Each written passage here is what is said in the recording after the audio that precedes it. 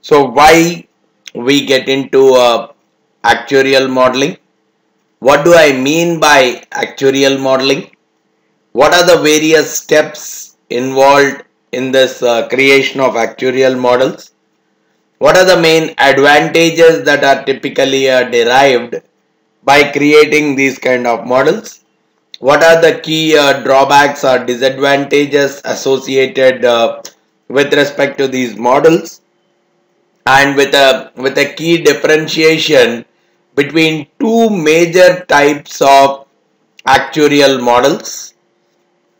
We deal with two major types of actuarial models, one being the world of deterministic models and other one being the stochastic models. How do we differentiate between these two kind of models? And then a little bit of introduction towards the state space and the time dimension, which we will discuss in more detail when we are dealing with the stochastic processes later on.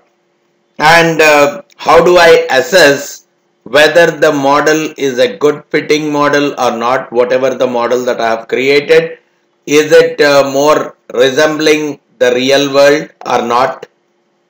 Right, the kind of mechanism, the kind of actuarial model that we have created, can it be used for the future predictions and future calculations? And what kind of time frames do we really get into the modeling process? Do we generally focus on short term or long term kind of stuff?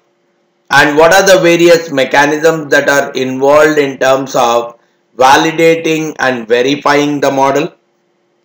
And how are the typical results of the model communicated to all the related participants and the parties?